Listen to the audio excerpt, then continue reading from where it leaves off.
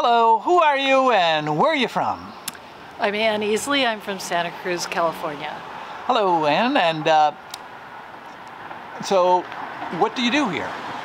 I'm a retired egg painter. All right. And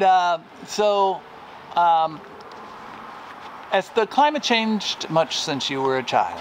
No question about it. Like how?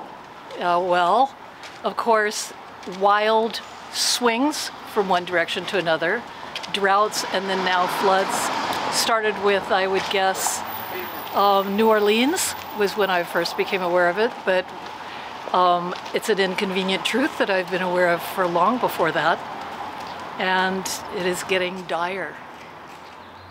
And on an everyday basis, would you say you worry about it much? And let's say on a scale of 1 to 10, 10 being the most concerned, where do you put yourself? I put myself at a 10 because we're along a riparian corridor, and fire has been a huge issue in our area, and we're in a very dangerous area with fires coming through more and more frequently. That's right, in Santa Cruz that's a big issue, and this winter was rather rough. Yeah, it's gone from fire to floods, and I'm sure it'll go back and forth, and the drought is becoming more and more extreme swings. And what about the future of climate? Are you an optimist or a pessimist, and is there anything we can do about it? I'm afraid I'm a pessimist, just because the direction our country is going right now, although California is trying really hard and working hard.